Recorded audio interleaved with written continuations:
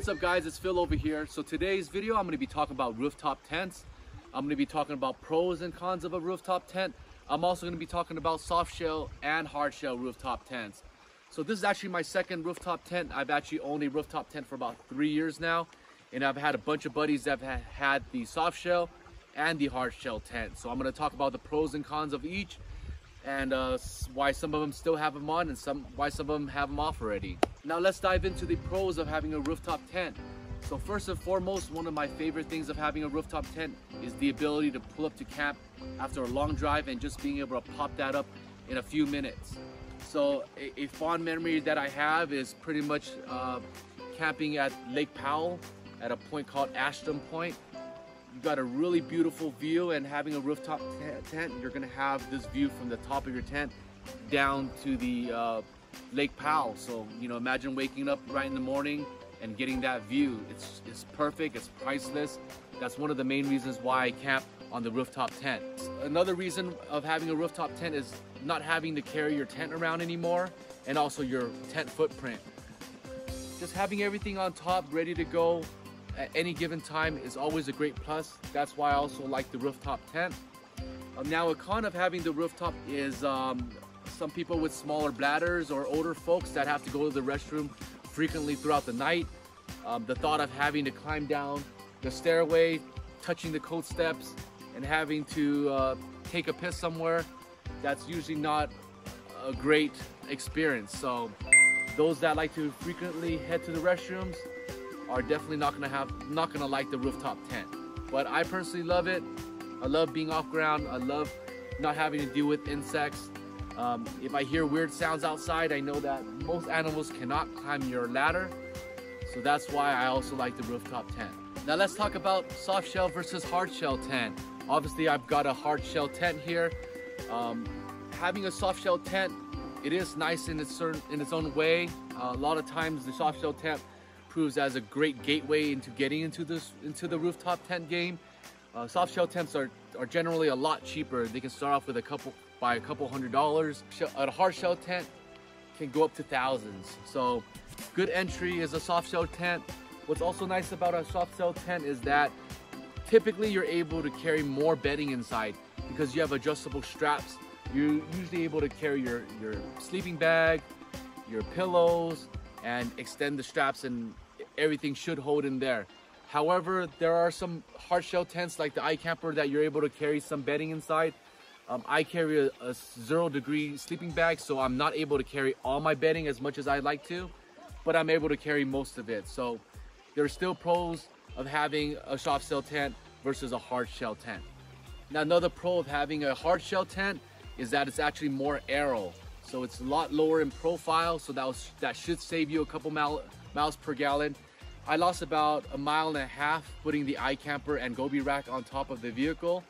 And I've heard buddies with a soft shell tent that they've lost about 2 to 3 miles per gallon, because generally it's a lot more boxier, so it's gonna drag a little bit more air, or I'm sorry, more wind, and it's gonna affect some of the mile per gallons that you might have.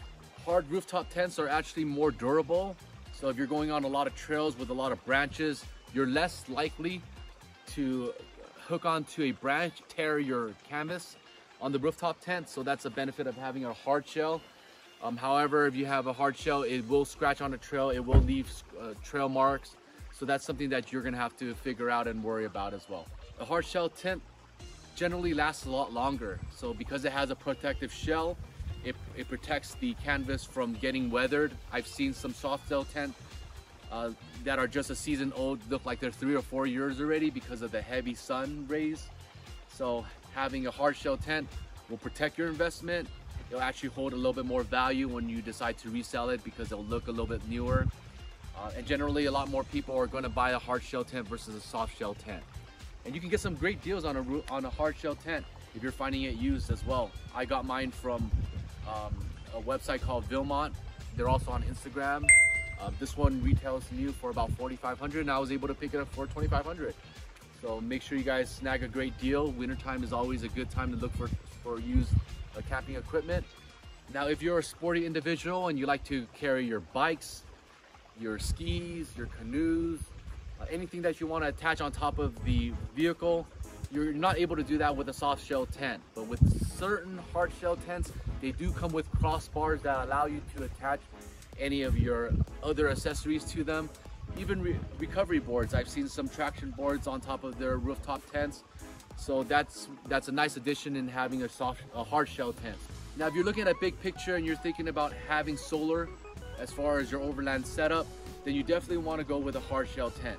Now, not all hard shell tents has the ability to add solar to it. For my iCamper, I did add a solar panel onto the very top. It's permanently attached, so I'm always gonna have a charging solar setup. In my other videos, I get into depth on my charging system, and I show you guys how I get electricity while I'm overlanding. So again, if you're thinking big picture of your overlanding experience, a hard shell tent will help you be able to get solar set up. So there you go, guys. That's the pros and the cons of a rooftop tent. Some comparisons between a soft shell and a hard shell tent. I hope this video helps you guys out in making your decision. If you guys are on the fence of getting a rooftop tent, I'd say just go at it. They do hold great value. You are able to resell it if things don't work out. One of the things I didn't mention earlier into the video about a con of having a rooftop tent is definitely parking. So I live in a city and parking is usually structured. So having a rooftop tent, I can say goodbye to that. The clearance on the vehicle is just too high. I'm not able to park at a parking structure.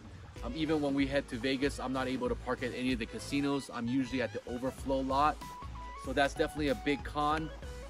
But a big plus, again, that I didn't mention earlier, is that a rooftop tent, a hard shell rooftop tent is actually 4 seasons. So if you're getting into camping and you want to camp at all 4 seasons, getting a hard shell tent will allow you the ability to do that.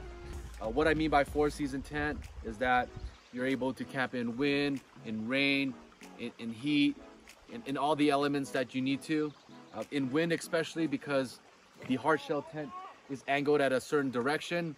If there are some 20-30 mile winds, having a regular tent is not going to do it. You're going to have a really difficult time in sleeping. But having a hard shell tent and positioning it the right angle, you're able to just bounce that wind right off and you won't even feel it throughout the night. So that's definitely a plus. So let me know what you guys think. I hope this video helps you guys out. Make sure you guys hit like, make sure you guys hit subscribe, and I'll catch you guys later.